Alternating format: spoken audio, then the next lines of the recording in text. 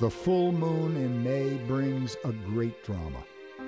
2 epic migrations, a great feast, an ancient mating ritual, fierce competition, struggles for survival, and dedicated people committed to saving it all. Best of all, it's true, and happens each spring on Delaware Bay.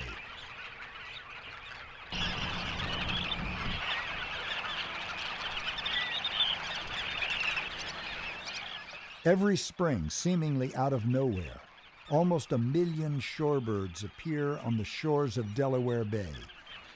Most arrive around the second week of May and then vanish by early June, 1 brief month.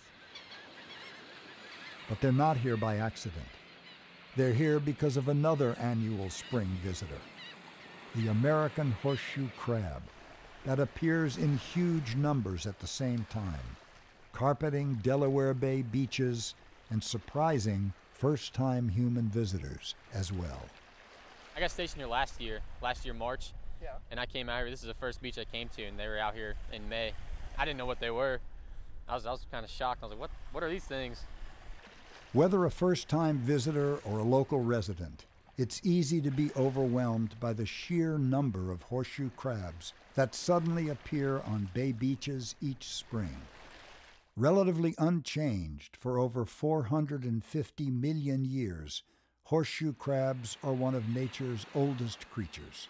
They have outlived dinosaurs, survived ice ages, and even continent formations.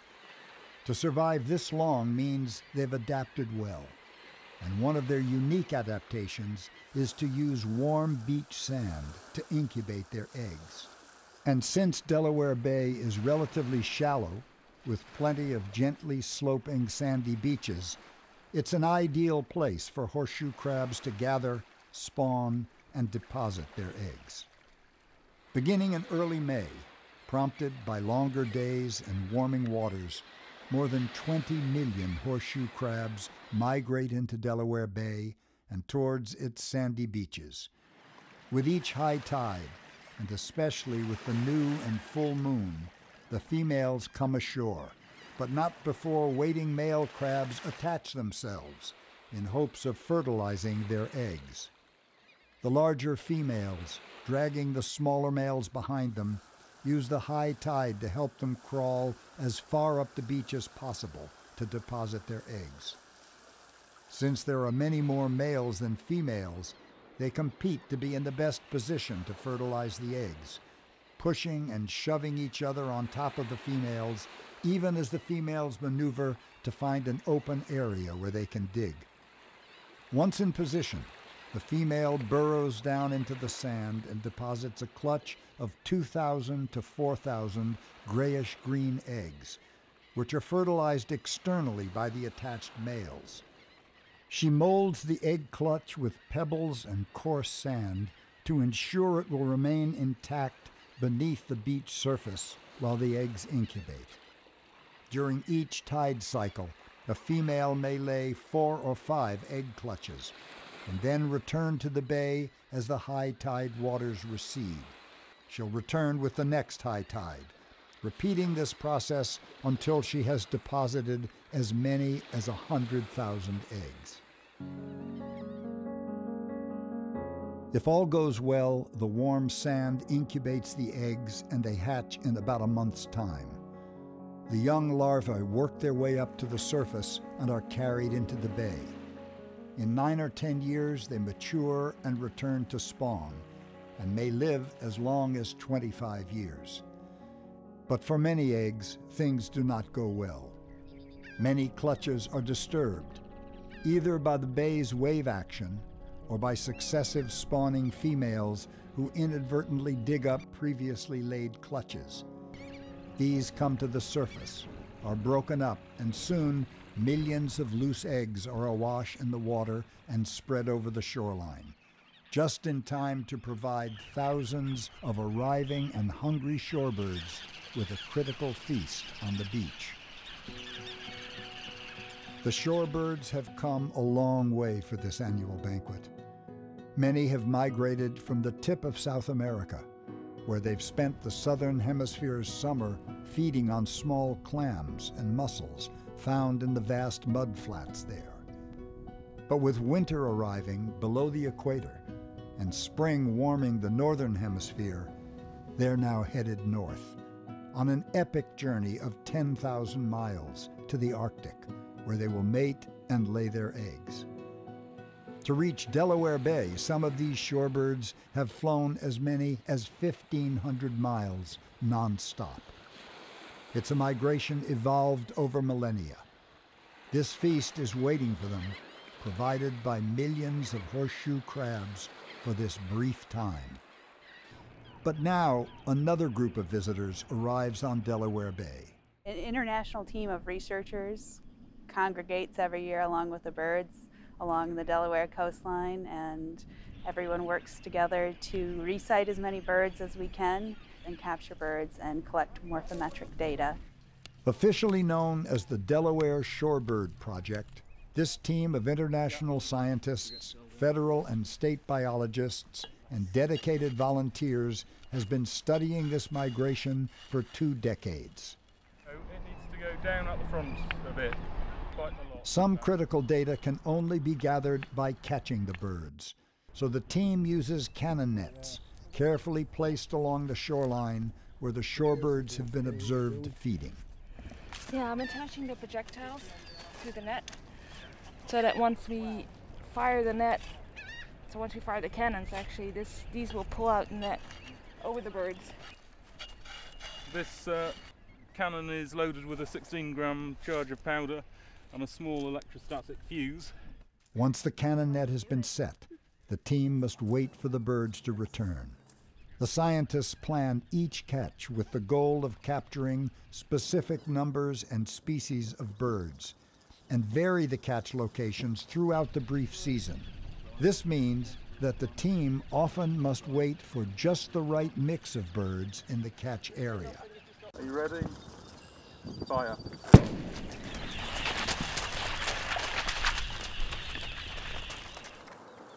The captured birds are quickly covered to calm them and protect them from overheating. Although they are strong flyers, most shorebirds are quite fragile. To use less energy in flight, their bones are hollow. Researchers must carefully handle the birds while untangling them from the net and placing them in holding boxes. With all the birds collected and counted, the large catch team breaks into smaller groups, each focused on gathering data on a specific bird species. We've got a really nice catch again. Fewer knot than we would have really liked. We'd hoped we caught more knots. We'd hoped to get over 30 knot. We've probably only got 20. Red knots are about the size of a robin with a similar red breast, which is their mating plumage. Like the other shorebirds, they've traveled thousands of miles non-stop and often arrive just feathers and bone. Once here, they must feed voraciously on the fat-rich horseshoe crab eggs to quickly gain enough weight so they can continue migrating north. And while the team monitors multiple bird species, it's the red knot they study most closely. The red knot is the one that we focus on most, and there's 2 reasons for that. The first is it has the longest migration route, so that therefore it needs to have everything in place all the way up its migration route. And the second thing, being the largest of this group of shorebirds and feeding on very small eggs, it is the one that is most susceptible if the number of eggs declines. They need many times more eggs than a semi-palmated sandpiper does to get to the Arctic because they weigh 5 times as much as a semi-palmated sandpiper. Semi-palmated sandpipers are the smallest shorebird the team monitors, and another of these long-distance migrants. Often called peeps, they have buffy white breasts and can usually be found feeding right at the water's edge. Sanderlings are also studied. They are another sandpiper species, but about twice the size of a semi, and have a reddish tinge to their feathers. Finally, there are the ruddy turnstones. the feistiest shorebird, with a masked face and one of the only shorebirds that can actually dig for eggs. Many other bird species appear on the bay beaches as well, from the fairly common dunlin to the exotic-looking black-necked stilt. But all are here for a common purpose: to feast on the abundance provided by the horseshoe crabs. While their eggs are vital for the shorebird's continued existence, the crab's blue blood is equally important for human survival. Horseshoe crab blood is 1 million times more sensitive to harmful bacteria than our own, and can detect even the smallest deadly pathogen. For this reason, biomedical firms collect a portion of blood from selected crabs, extract the white blood cells, and process them to produce the medical testing powder known as LAL. LAL is now used worldwide to test the sterility of every needle, artificial limb, and injected drug before humans can safely use them. But people have long relied on horseshoe crabs for other purposes as well. In the 19th century, they were harvested by the millions for use as fertilizer. But that changed by the 1950s, when the use of cheap chemical fertilizers made their harvest unnecessary, and their harvest numbers dropped dramatically. Then in the late 1980s, serious harvesting began again when commercial fishermen discovered they were the ideal bait to catch eel and conch. This renewed crab harvest for bait coincided with growing research efforts aimed at better understanding why huge numbers of shorebirds congregated on Delaware Bay beaches each spring, and the ecological relationship between the crabs and birds. With the crab harvest unregulated and intensifying, Delaware Bay quickly became the center of a controversy involving commercial fishermen and environmental groups. During the 90s, harvest pressure threatened the egg food source of the migrating shorebirds, and their numbers declined. Fortunately, harvest limits were gradually implemented, and the crab harvest is now managed for the benefit of both the fishermen and the birds. The system is much more secure and much more robust than it was when I started working. And also there is a much greater understanding of the importance of all parts of the system for it to be a healthy ecosystem. And that's much better than it was 20 years ago when people hadn't realized how everything fits together. To better understand how everything fits together means that data on both the crab and bird populations must be gathered every year. Each of the 4 species the shorebird team studies are processed in a similar manner once a catch has been made and the processing groups assembled. Some of these birds have only just arrived, so it'll be really interesting to see what they weigh now, because they'll be coming in quite light, around 100 grams, and in the next couple of weeks they're going to put on another 100 grams. Double their weight in 2 weeks. Amazing things. Processing begins with each bird receiving a numbered metal band on one leg. The condition of the feathers is noted, and the head, beak, and wings of each bird are measured and recorded. 65.0 and 34.7. However, it's the weight that is perhaps the most important indicator of each bird's overall health. During their recent non-stop flight from South America, many birds have lost as much as half of their body weight. 111.5. In 2 weeks of frenzied feeding, red knots will put on 80 to 100 grams, gaining weight at a remarkable rate of 4 to 9% a day, an adaptation unique in the animal world. To gain weight this quickly, these birds expand their digestive organs upon arriving on Delaware Bay. 2 weeks later, and closer to 200 grams, they shrink them in preparation for their next long flight to the Arctic, where there may still be snow and no food. For 20 years now, scientists have been studying red knots and the other shorebirds that make this migratory journey. As their understanding of these species has grown, they've refined their research practices to gather more detailed data about the overall populations and even individual birds. This includes the way in which the birds are now banded or flagged. In the past, shorebirds were banded with colored rings on their legs, indicating the year and location they were caught on their migration route. However, there was nothing on the rings to identify individual animals, which limited how well that animal's migration could be monitored. What we're doing now is putting individual flags on the birds that we've caught so that we can recognise them in the field. So each knot and turnstone and sanderling will have a little lime green flag with an inscription on, which will have 3 characters on it, and that will identify that bird as an individual. Now, using alphanumeric codes for each bird, scientists are able to monitor each animal for the rest of its life and use that data to help estimate overall species population size. Researchers also take a small feather sample of every red knot to determine where that animal was before arriving on Delaware Bay.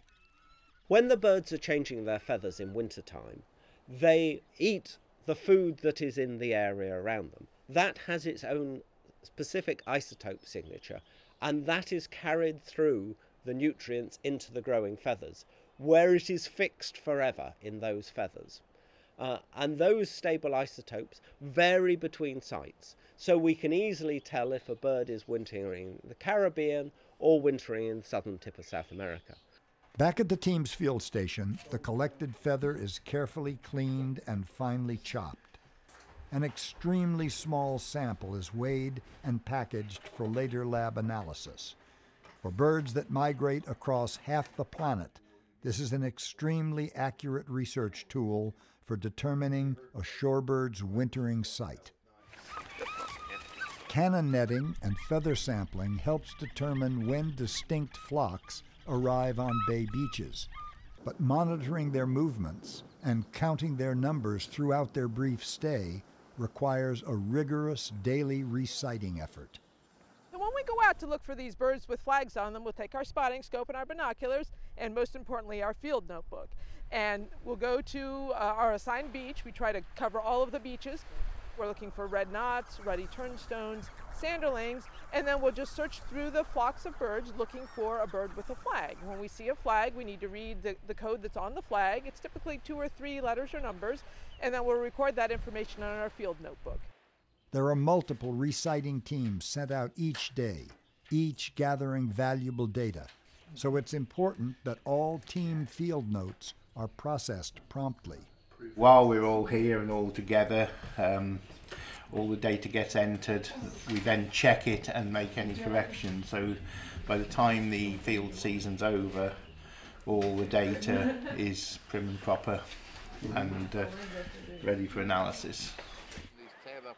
Sending multiple teams out daily to resight birds for an entire month, while also conducting periodic catches, is not only labor-intensive, but requires a large team. It's a huge volunteer effort, and we depend completely on our volunteers to run the project. We have a whole range of volunteers. We have some people who have been coming since the start of the project, so for about 20 years.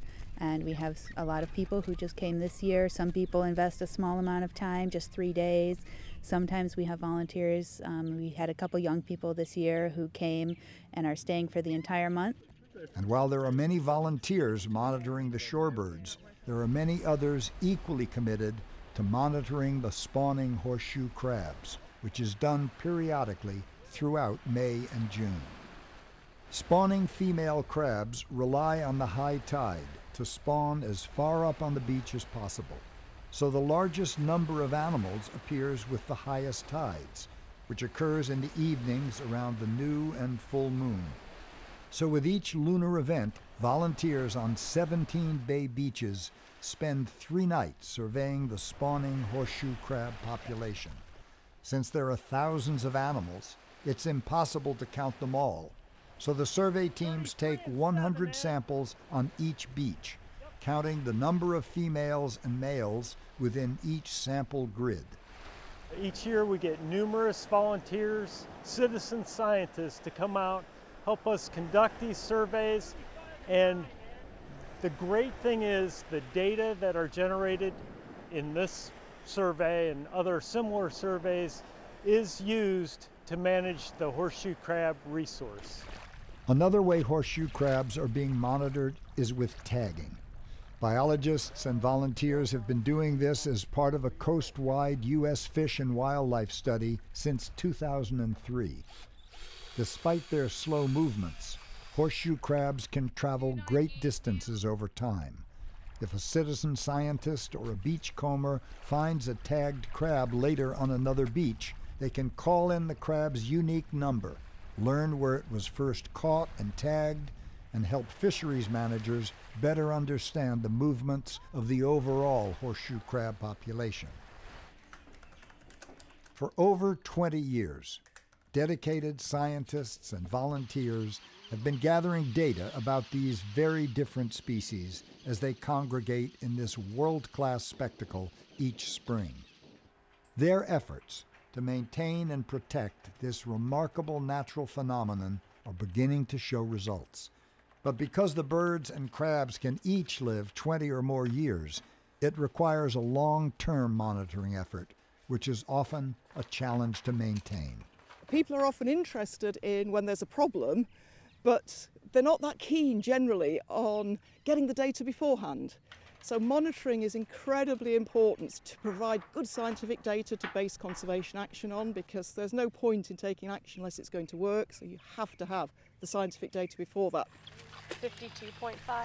Fortunately, there are now 2 decades of good data on the birds and crabs.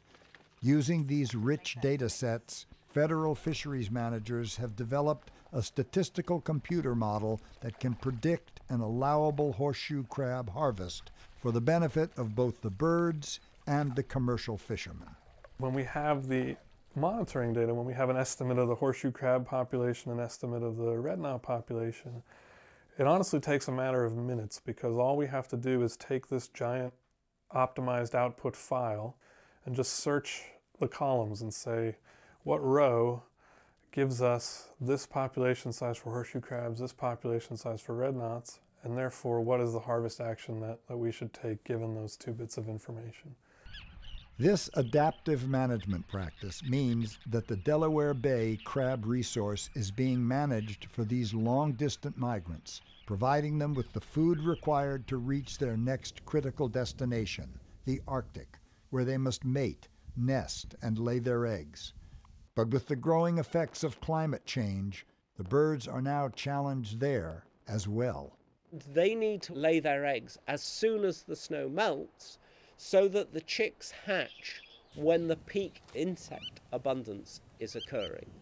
The chicks, as they hatch out, start to feed, and the abundant insects means they can do that. And this is the important thing linking with climate change as well, because if there's a mismatch of the timing, then they're not going to be able to breed.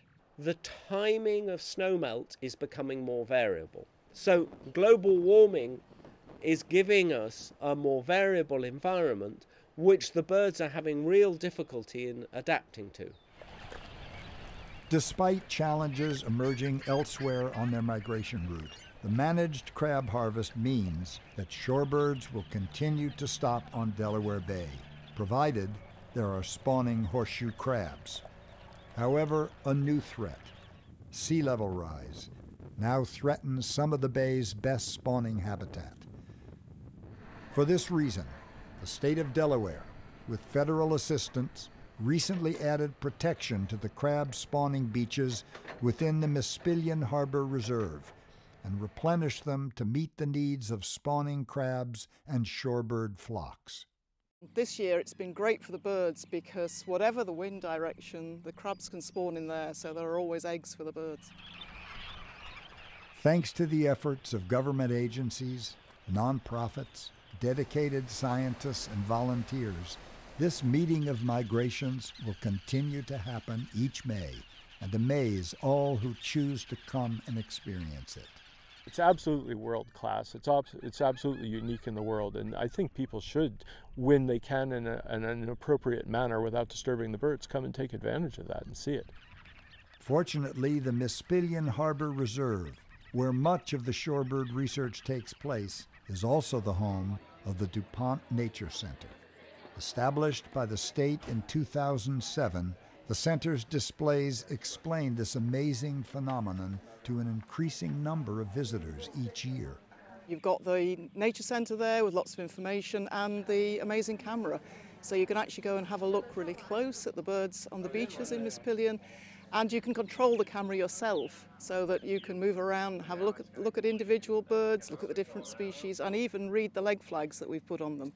And the birds. The center is also a convenient place where researchers can share their knowledge and where the public can easily view this world-class spectacle. But while shorebirds keep their distance, horseshoe crabs predictably appear with every high tide and invite direct human engagement. With the growing awareness of their value, local communities and residents have found unique ways to enjoy, respect, and protect them. 10 Delaware Bay shore communities have partnered with the nonprofit group ERDG to conserve horseshoe crabs through ERDG's Backyard Stewardship Program. Communities establish crab sanctuaries and promote the Just Flip 'em initiative with the goal of helping stranded crabs. It used to be years ago, you'd walk the beach and you'd see a footprint in the sand and you'd see a crab, overturned. And now, since we became the Horseshoe Crab Sanctuary, we ended up having a lot more people that are actually now getting out and flipping horseshoe crabs. You go your morning walk, and what do? You flip crabs. The crab spawning also serves as a teaching opportunity for educators. While it's nice to study animal migration using African wildebeest herds, there's nothing like having students experience this learning firsthand through a field trip encounter with a similar world-class migration. The same principles operate in all ecosystems, but this is one that's accessible. It's easy for them to see and understand. They get away from what is their normal home life, and they come in and they check out something that's a little different, maybe a little creepy. That kind of makes it a little more interesting. But it's exactly the same principles, just different organisms.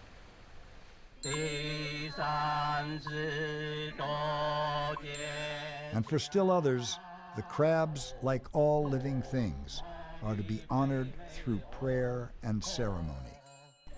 Buddhism is just no kill, and then for a lot of living things, okay, like this horseshoe crab, okay, so they try to survive, but for whatever reason, when the wave come over, they flip over.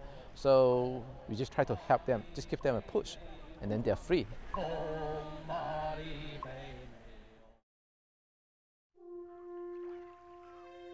A month later, and another full moon.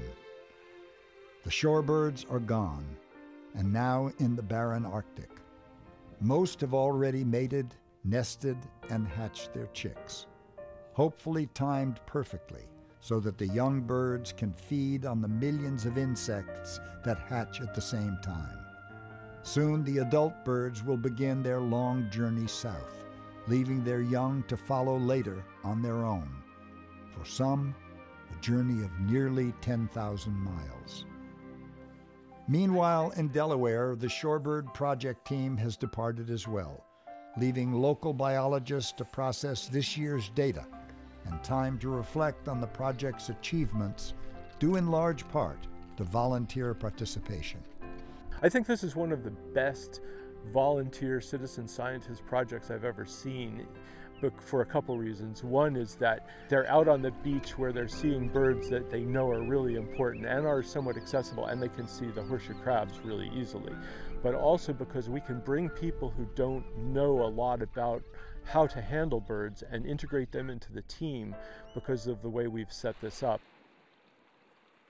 On the same full moon, other volunteers survey the horseshoe crabs one last time before they depart and return to the ocean. By the end of June, the bay beaches have regained their solitude, making it hard to believe this great drama has ever taken place, challenging all those who'd like more people to see and experience it. This phenomenon is worth everyone's attention.